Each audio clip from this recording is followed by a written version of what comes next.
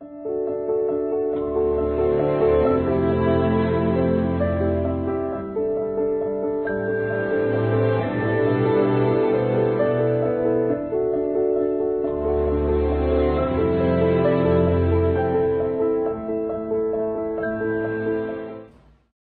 is my business partner, Ashley May. I'm David Evans.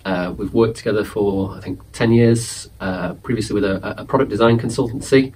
But as of 3 years ago, we decided we want to design and manufacture our own products, which is what led us to Hylixa.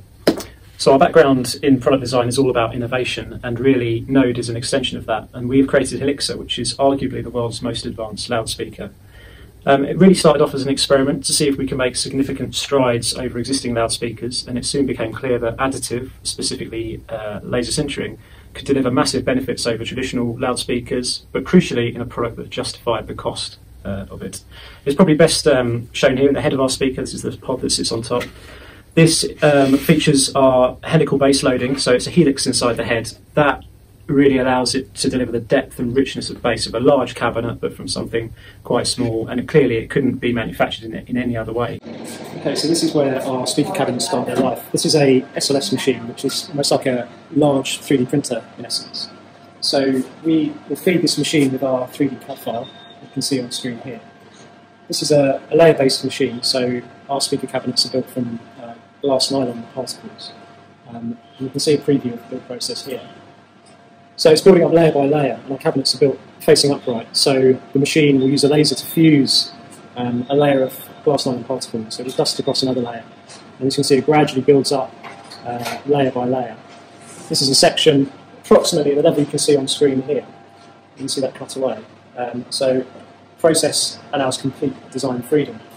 Once the cabinet is sintered, which takes about 45 hours, we then go into the back room where we depowder it and we break away all the unsintered powder to leave the completed cabinet, which we can show you inside.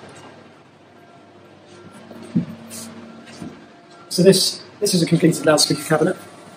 This is off the machine with all the powder removed. It's quite a large part, particularly for 3D printed parts. So this part here is our Baffle component, and again this is laser sintered from glass nylon. It gives us massive freedom to design this component in the best possible way. So internally we have braces to counteract any resonance. We've got variable wall sections all the way around. And crucially, it's made as a single component, so the cavity inside here couldn't be demoulded or made in any other way. There's some lovely hidden details in here as well. So for example, where the air radiates from our bass driver and pole piece, we have this split section which runs internally and it actually flows out helically so that it matches the orbital bass output from our main cabinet. So it allows lots of hidden details to be really maximised. The end user of the client never sees that, but it's really taking everything to the nth degree. Okay, this is our electrical crossover network, and what this does, it splits the audio signal up and feeds it to the relevant driver. Many manufacturers use PCBs, circuit boards, with components mounted on that, but actually we're using 3D printing to create a rigid cartridge which helps eliminate any vibrational interference on the components. So we created this array of pockets for the inductors and resistors, etc. And you can see them populated on this one here. The 3D printing also allows us to create 3D wire runs essentially, so we can hardwire each component, again, for better sound. And these are magazine loaded on the underside of our speaker, up inside the stanchion. As well as the physical product design, a lot of it has come down to process design as well.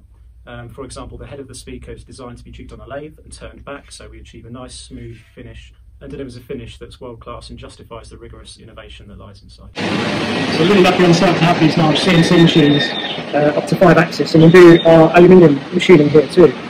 So this is our facial plate, which is at the front of the speaker, and this is machined from a solid billet of aerospace grade aluminium.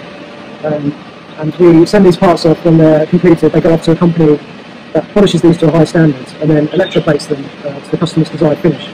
But having these machines on site just gives us a level of control that we wouldn't usually have if we were to subcontract it to another supplier. So it's got, yeah, complete. Okay, so here we have the components that make up the base of our speaker. The actual main section is extruded aluminium, but inside of that we 3D print some components to really maximise every facet inside that aluminium. And it's produced using a HP fusion machine.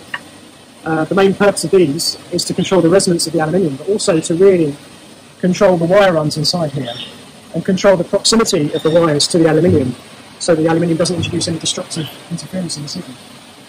Similarly, with the base components, a lot of thought has got into how we control the wires, how we kill any resonance between this part and our aluminium extrusion. And it's got a lot of hidden details and undercuts that just simply couldn't be moulded or machined in any other way. Here you can see the parts from the workshop and the lab have come together in a single streamlined form.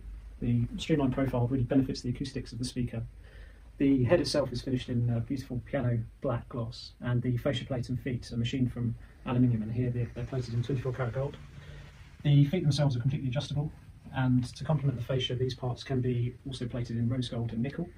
Similarly, the cabinet can be painted in any colour the customer desires, so really is no limits to the combinations you can create. Hylixa launched earlier last year. It's been very well received in the industry. We're very proud to have already won numerous awards actually in the sort of hi-fi press, and we're very excited about the future.